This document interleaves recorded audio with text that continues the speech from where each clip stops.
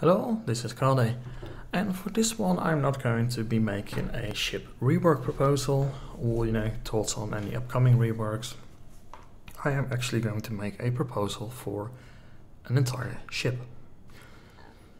Now throughout this, in the background, I will have of course some shiny pictures of current existing ships which are somewhat in the same role as the ship I want to talk about. These being right now the Drake Cutlass series, the Misk Freelancer and the Aegis Vanguard. And the reason I'm bringing these up is because these are all ships within the same size category and sort of in the same sort of multi-purpose role, depending on you can get different variants in them. Of course, there's no denying that a Vanguard is going to be primarily dedicated to being a fighter ship. The Cutlass is a bit more multi-role, can do it all, but has some specializations as well. And the Misk, of course, has highly specialized hulls in the forms of the Dur and the Mist. So now the Mist, or whatever, the military version with all the missiles. And of course it has this enlarged cargo version, but the normal one also has a fairly decent cargo bay. However, one thing that all of these ships have in common is that they are designed to be operated by generally at least 2 people. You can see this in the fact that they have manned turrets, for example. And we also know from CSG's own number that the Cutlass is currently the 3rd most used ship in the first, which is really not all that surprising because it's a ship of a decent enough size that can be reasonably operated by a single pilot, and it has a high degree of flexibility. It can transport cargo, it can take on combat engagements and such. Of course, as the universe expands, we can do more and more things, so there will be things that certain ships are no longer capable or are just not capable of doing all that much. But having flexibility is just going to be a really nice thing, especially most people will not have enormous fleets to start out with. Like, a lot of people will still just be starting out with Auras or Mustangs. Some of you that gone a little bit more may have gone for the Aegis Avenger or the Origin 300i, for example, which also offer a bit more than the starting ships for not an insane amount of extra money, and are just all around far more capable. And above that, you start looking indeed at the Cutlass, the Freelancer, for example, and the Vanguard, of course, is being, I believe, a little bit more expensive than that one is again. But the ship that I really would like to see in Star Citizen is a ship in this size category, so we're talking about 30 to 40 meters, that has this multi-role nature to it, but it is tailored around a single pilot. So you're looking at a Avenger or 300 series, but does scale up a bit more. So to the size of a Cutlass or a Freelancer or a Vanguard, but designed around being operated by a solo operator. So this would be a ship that I think is ideally suited for the RSI brand. I think they have a gap right now in the lineup for a ship that would fill the size, but also it would make sense for their customer base. RSI tends to deliver these ships that are known to be hugely reliable, very widespread in use, means easy parts availability, and they're just having a really good reputation. Of course, if you're looking at Drake, it's known to have this very shady side of it, being a favorite with pirates and outlaws and things like that. And of course, law enforcement and things like still use them, but it has this certain reputation that not everybody may like all that much, and it may affect very much its customer base.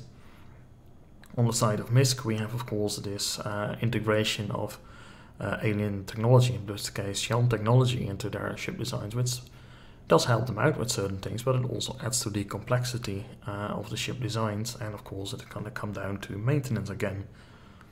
And finally, if you're looking at Aegis, of course the Vanguard is it's a dedicated long-range combat ship, and that's really what the Aegis brand is all about. They are very much around their combat-oriented ships overall, so they're not going to have a single person smallish to medium cargo hull or with guns on it, a la a Misk does with the Freelancer, for example, or Drake does with their Buccaneer. RSI, however, would perfectly do that, and they could be very much looking at okay, we have, if people wanted to fly with multiple crew on board, they have this step up in the form of the Constellation, which is really well placed. There's not much competition for it. Like the closest competition, if you can call it, would be like a Retaliator with like cargo modules and things like that, which is not really a fair comparison. And of course it has the advantage that it can be to a reasonable degree be operated by a single person, because the pilot has access over weapon systems and all of those things. So if adding crew to that will give you, people in the turrets and things like that, so it will offer additional benefits, but you could solo operate it, but it's not entirely optimal for it. So making a ship that's a bit smaller, but it's still focused around that single operator, fits extraordinarily well within the Robot Space Industries lineup, I think. So capability-wise, what would you be looking at for a ship like that? Well, we need a ship that can haul a decent amount of cargo. So you're looking at cargo capacity, around the Cutlass Freelancer level. Maybe you can do a bit less. It could be fine. You'll need a good amount of firepower, which is controlled by the pilot. Now, considering we're talking about a slightly larger ship, probably gimbaled weapons may not be a luxury in this case. So could be going with gimbaled weapons, or you could go with like the Freelancer does with its side-mounted turrets, which are, of course, also gimbal. Because, well, they're being turrets. Because I think full set weapon systems may not really work all that well. And of course players will be thinking about, I can make it full solid weapon systems, and that's of course a choice you can make, but it would be a disadvantage. And it's already going to be disadvantaged by the fact that it will not have any turrets. So you need to be, facing your frontal arc towards your enemy to engage them. Which is fine. I mean, they could easily compensate this by perhaps making it a bit more maneuverable, or whatever is really needed. It's not going to be a dedicated combat ship, it just needs to have the ability to fend for itself if the needs are there. So I would put a reasonable amount of heavy firepower to it, because it's not going to be the most maneuverable thing, but maybe a little bit less than the Freelancer, which is of course quite a punch to it, but maybe a mix of like 2 size 4 and 2 size 3s. You would have to balance it out to what works best. Beyond that, we're looking of course at RSI, so it should be very common. Parts should not be too expensive and easily available. It should of course be able to just land and take off wherever it wants to, and have reasonable range to itself. It's going to be, in some ways it's going to be like the step up towards a Constellation. So perhaps you're going to have a bit less range than the fully kitted out Constellation, but you're still going to be able to, travel to your trade routes efficiently and making a profit, whether you're hauling cargo or maybe you're going to do some bounty hunting in it. You name it, you can probably do it with it.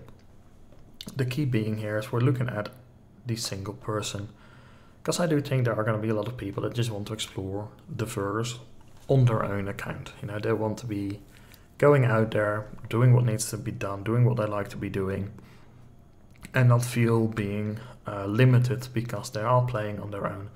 Now, I'm not telling you to go and make me very large ships that can be operated by a single pilot, because I don't think that would be beneficial to being an MMO of sorts, and also to make it, it will make multi-crew ships seem very redundant very quickly.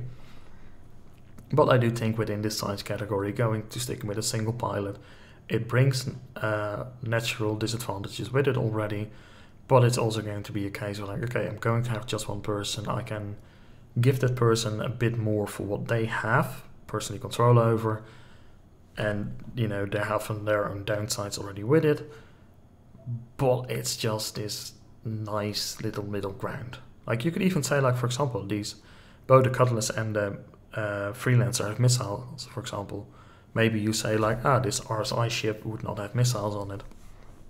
It would just have guns, because, well, missiles adds additional complexity, it requires additional systems. So if I just stick with guns, I don't need those additional systems, which could be a cost saving. Great, we can move on from there. The key being is that we just have a ship that's going to service a lot of players, I think, very well, and I do think would compete really nicely with the offerings from Drake in the Cutlass and with Misk in the form of the Freelancer. I don't think it's going to compete all that much with the Warden. I just included it in here because, well, it is in the same size category. But the Warden, of course, being a dedicated combat ship, it does fall a little bit outside of the scope. And I don't think that would be into the nature of RSI to really make a full-on dedicated combat ship in this size category. I mean, they probably are fully capable of it, but I don't think it's really their market. Their market really seems to be to supply the civilian market, mostly with ships like the Aurora or the Constellation, things that are reliable, proven, easy to maintain, not that expensive overall, and you can just know they work.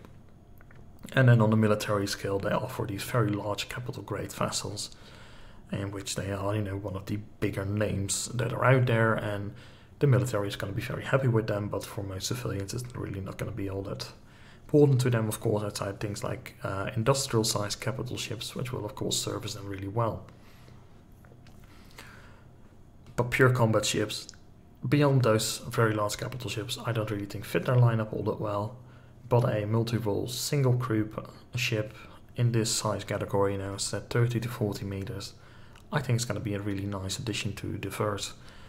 And it would also bring some much needed variety to the verse, because right now, as I said, like, if people like the Cutlass so much, offering more ships in that same sort of role and size and all of that just makes a lot of sense. You know, it creates more diversity in the verse. And also you can push Drake again a bit more into that slightly naughtier side of things, because maybe certain militias would prefer an RSI brand ship over a Drake branded ship. Maybe to the Drake maybe slightly cheaper, but again, you know, the negative reputation that Drake has in certain aspects, of course, may force or may make local governments consider going with RSI over them, because RSI, of course, has a very, very good reputation in the verse. Like, people do not link RSI with piracy immediately. Of course, plenty of pirates will be using RSI ships, because if something is proven to be reliable and effective and relatively easy to maintain, that's going to be ideal for piracy. But it doesn't have the name for it, it doesn't brand itself towards it, which Drake of course has. They very much embrace this side of them, even though it's not made public like we're selling ships to pirates, but it's like, yeah, you know, we're a bit of like this brand, and it's like, it works for them, you know, it makes a lot of sense. If people buy your ships for that, then by all means go for it. But RSI, of course, is never going to be linked to that, and they would ensure to the highest degree that they would never be, because to their brand it would be absolutely demolishing it. So yeah, that's going to be my proposal. I know it's not all that complicated, but I don't think it has to be all that complicated for what we're asking for. Because in essence what we're asking for is a Cutlass for a single person, pretty much. You could put it in that way. And I don't think it's bad to have multiple ships, of course, in the same area. So like, we have tons and tons of combat ships already. So, you know, if you want fighters, you're relatively spoiled for choice. We got multiple racing ships in the same category already. You know, you get your freighters and everything. So there are ships, there should be multiple ships that service each role, and each of them can have their own unique thing about them, like the Freelancer being very much focused around the cargo handling and known for being the lone space trucker ship of choice. That's great. The Cutlass being this all-around cheap option that people just use a lot because, well, it's cheap, is amazing. But having then the RSI mixed in there, being like totally focused around being this single-person ship, there's no desire or demand for anybody to be like, yeah, I want to fly this thing with two persons, and it can just do its job really well and reliable. It's going to fit in that lineup quite well. But those are my thoughts. As always, I'd very much like to hear yours. What do you think would be an interesting ship to add to the verse? And do you think that my suggestion for a ship from RSI within this lineup is going to be a great addition to the verse? Or do you think it's going to be not really needed? Maybe you want to see another mining ship. Maybe you want to see more exploration ships. You know, give some ideas. Let CRG know what we as the community would like to see within our ships. Because there are just a lot of ships out there already, but of course we always like to see more, and well, CIG very much would like to sell more ships to us, because after all, that's how they make their money right now. But as always, I hope you found this somewhat interesting at least, and I would like to thank you very much for listening to me, and thank you in advance for providing any of your own thoughts on it within the comment sections. I'll see you around next time.